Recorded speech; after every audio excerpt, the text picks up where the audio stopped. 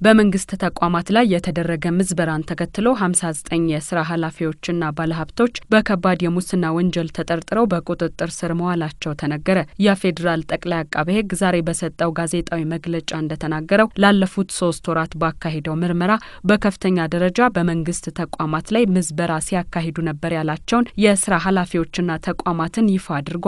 በከባድ የሙስና ወንጀል ተጠርጥረው ከተያዙ የተቋም ኃላፊዎች ውስጥም የመንግስት ግዢና ንብረት ማስወገድ አገልግሎት ስንዴ ለመግዛት በሚል ዓለም አቀፍ ጨረታ ቢያወጣም ያለ አግባብ ጨረታውን ከፍተኛ ዋጋ ላቀረበ ድርጅት በመስጠትና ለማጓጓዝም የኢትዮጵያ ንግድ መርከብ ድርጅት ባለመጠቀም በሚሊዮን ዶላሮች የሚቆጠር ኪሳራ በመንግስት ላይ በማድረስ ወንጀል መጠርጠሩን የፌደራል ጠቅላይ አቃቤ ሕግ አቶ ብርሃኑ ጸጋይ ተናግረዋል። በመንግስት ተቋማትና ፕሮጀክቱ ላይ የተፈጸመ ከባድ የሙስና ወንጀሎችን በተመለከተ ላለፉት 3 ወራት ምርመራ በማድረግ ማስረጃዎችን በማሰባሰብ በወንጀሉ የደረሰውን ጉዳት በመለየት እና ተጠርጣሪዎችን አጠቃላይ ያፈሩትና ከዚህ ተያያዥነት ያላቸው ንብረቶችን በመለየት ስራን መሰረት በማድረግ ነው ምርመራው ሲካሄድ የነበረው። የመንግስት ግዢ ንብረት አስተዳደርና ማስወገድ አገልግሎት የሚባል ለተለያዩ የመንግስት አካላት የፑል ወይ ደግሞ የጋራ ግዢ የሚፈጽምበት የተለያዩ ፍቃዶችን የሚሰጥበት ተቋም ነው። ተቋሙ በህግ ተሰጠው ኃላፊነት አንፃር ብዙ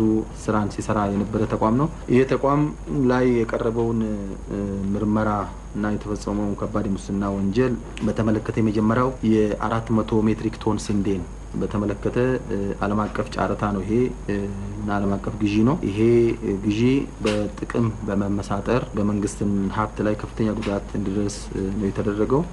የመንግስት ግዢና ንብረት አስተዳደርና ማስወገድ አገልግሎት እንዲሁም ደግሞ የኢትዮጵያ ንግድ ስራዎች ኮርፖሬሽን ከሚባል ከፍተኛ ተቋሙን የሚመሩት ኃላፊዎች ይሄንን የስንዴ ጨረታ በውጪ ምንዛሪ ወደ 19 ሚሊዮን የአሜሪካን ዶላር ያላግባብ እንዲከፈል አድርጓል ነው። ከዚህም ሌላ ይህ በከፍተኛ ዋጋ ስንዴ የቀረበው ድርጅት ስንዴውን በባህር ማጓጓዝ ያለበት በኢትዮጵያ የመርከብ ድርጅት መጠቀም ሲገባው ከመርከብ ሊገኝ የነበረውን ወደ 4 ሚሊዮን የአሜሪካን ዶላር በአጠቃላይ ወደ 23 ሚሊዮን 738 ሚሊዮን የአሜሪካን ዶላር ጉዳት እንዲደርስ ከማድረጋቸው በላይ የዳቦ ዱቄት እጥረት ተከስቶ በመንግስትና በሕዝብ ላይ ከፍተኛ ጉዳት እንዲደርስ አድርጓል የሚል ነው አንደኛው በዚህ ተቋም ላይ ተጣራው። በሌላ በኩልም በሙስና ወንጀል ከተጠረጠረው ከዚሁ ተቋም ጋር የቴክኒክ ግምገማ ያላለፈ የኮምፒውተር ግዢ በመፈጸምም መንግስትን ለኪሳራ በመዳረግ ወንጀልም ተጠርጥሯል ተብሏል። የኢትዮጵያ ውሃ ስራዎች ኮንስትራክሽን ኢንተርፕራይዝ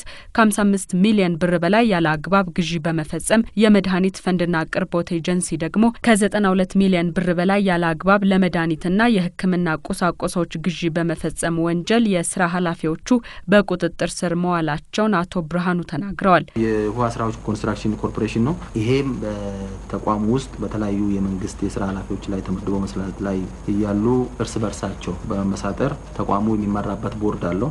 ቦርዱ እቅድ ሳይኖረው እና ከዛ መፈቀድ የሚገቡትን ጉዳዮች ሳያስፈቅዱ ከ58 ሚሊዮን ብር በላይ ያለአግባብ የግንባታ ብረት ግዢ እንዲፈጽም በማድረግ በመንግስት ላይ ጉዳት ያደረሱበት ሁኔታ ነው ያለው። የመድኃኒት ፈንድ ኤጀንሲ ይሄም በአገሪቱ ውስጥ የሚገዙትን መድኃኒቶችን በተመለከተ የግዢ መመሪያን በመተላለፍ ከአንድ አቅራቢ በቀጥታ በድምሩ የብር 79 ሚሊዮን ብርና 479 ሺህ አሜሪካን ዶላር ዋጋ ያላቸውን የመድኃኒት ግዢ በህገወጥ እና መመሪያውን መሰረት ሳያደርጉ እንዲሁም በዝቅተኛ ዋጋ ካሸነፈ አቅራቢ ሊገዛ የሚገባውን የመድኃኒትና የሕክምና መገልገያ ግዢ መመሪያዎች ከሚፈቅደው ውጪ 92 ሚሊዮን ብር ግዢ ሊፈጽም በማድረግ ሌላው ግልጽ ጨረታ መውጣት ግዢ መፈጸም ያለበት በውስን ጨረታ የ3 ሚሊዮን እንዲሁም ደግሞ ግልጽ ጨረታ ማውጣት መግዛት ሲገባቸው የ24 ሚሊዮን ዶላር ዋጋ ያላቸውን የመድኃኒት ግዢ እንዲፈጸም አድርጎ ይሄን በመንግስት ላይ ጉዳት አድርሷል ነው።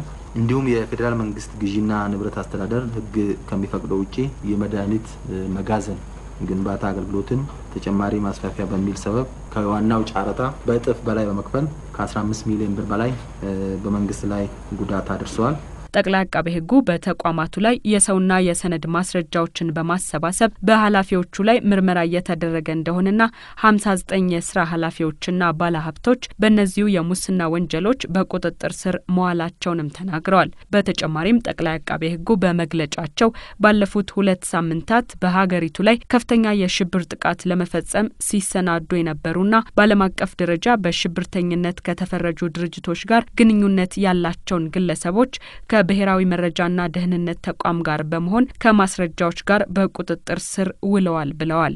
ባለፉት 2 ሳምንታት በሀገራችን ላይ ከፍተኛ የሽብር ጥቃት ለመፈጸም ከውጭ ሀገር ካሉት ዓለም አቀፍ የሽብር ቡድን ጋር ተቀናጅቶ የሽብር ጥቃት የሚፈጸም ቦታ መምረጥ ፎቶ በማንሳት የሽብር ጥቃቱ የሚፈጸምበትን ስልት በመቀየስ የተለያዩ መታወቂያ የውጭ ሀገር ፓስፖርት እና ሌሎች ሰነዶችን በማዘጋጀት በተቀጣይ ጥቃቱን ለመፈጸም በዝግጅት ላይ ያሉ በቁጥጥር ስር ያሉ ተጠርጣሪዎች አሉ። በተለይ ለዚህ ስራ የብሔራዊ መረጃና ደህንነት አገልግሎት ጋር የተሰራ ነው። የሽብር ቢፈጸም በሀገራችን ላይ ሊደርስ የነበረው ጉዳትና መጠኑ አሁን መገመት የማያስችል ሁኔታ ላይ ነው። ምክንያቱም በእጃቸው የተገኘው ማስረጃዎችና የተሰበሰቡ ፎቶግራፎችና ሽብሩ ሊፈጸምባቸው የታቀዱ ቦታዎች ከፍተኛ ህዝብ የሚሰበሰብበት የስብሰባ አዳራሾች እና ማዕከሎችን ታርጌት አድርጎ ለመፈጸም የተዘጋጀ በመሆኑ በተለይ ብሔራዊ መረጃና ደህንነት ሌት ተቀን በመስራት ሀገራችንን ከጥቃት ታድጓል የሚል ነው። ከሽብር ወንጀሉ ጋር በተያያዘም ገና ምርመራዎች እየተካሄዱ በመሆኑና ግንኙነቱ ከዓለም አቀፍ የሽብር ተቋማት ጋር በመሆኑ ምርመራው ከተጠናቀቀ በኋላ ተጨማሪ መረጃ ይሰጣል ሲሉ ጠቅላይ አቃቤ ሕግ አቶ ብርሃኑ ጸጋይ ተናግረዋል።